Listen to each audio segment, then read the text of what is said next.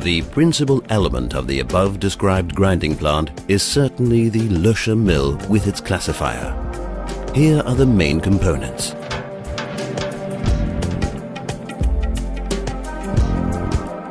An electric motor serves as a drive for the mill gearbox via a coupling.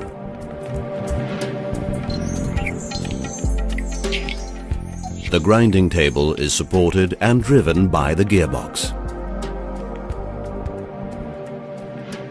The material to be ground flows over wear-resistant grinding plates that are installed in the upper surface of the grinding table.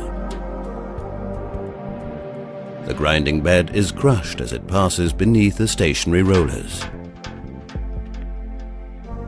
Cement clinkers and blast furnace slag must be crushed to grain sizes of between 2 and 50 microns.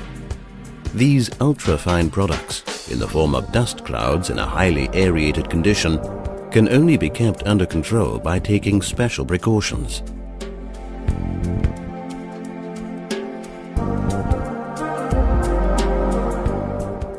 The grinding bed is de-aerated and compressed by small preparation rollers. The actual grinding is performed by large grinding rollers under the application of high pressure.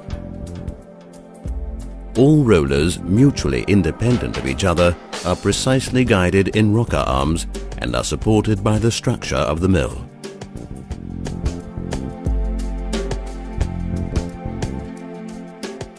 The grinding table sits in a gas ring duct that is supplied with hot process gas through the gas ducts.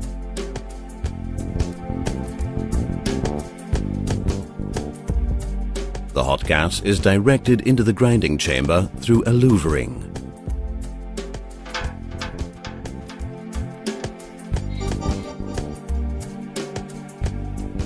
The rejects drop through the louvering into the ring duct and are removed by the rotating scrapers.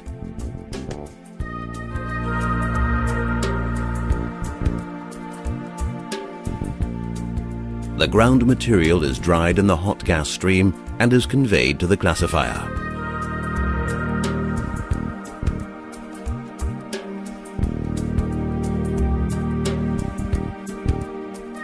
The finished material passes the classifier and the mixture of gas and pulverized material flows through the ducting to the filter.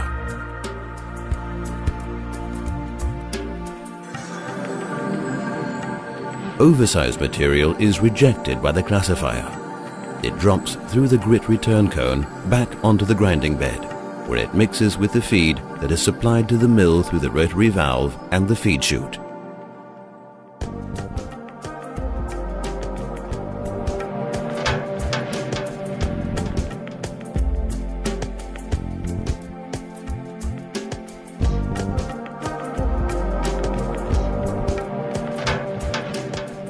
Loesche mills are conceived to be service-friendly.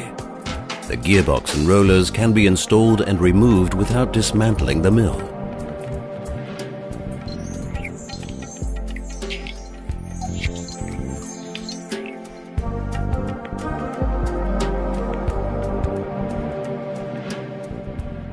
The grinding plates, with swing-out rollers, are also readily accessible for quick exchange.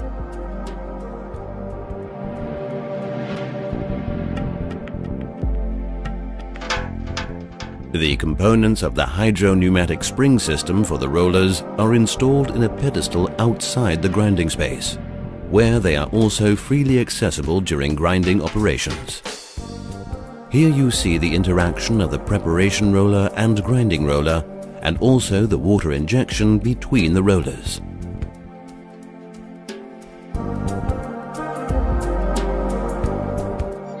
The schematic flow lines mark the route of the hot gas from the gas duct through the louvering into the grinding chamber. Loesche is always one step ahead.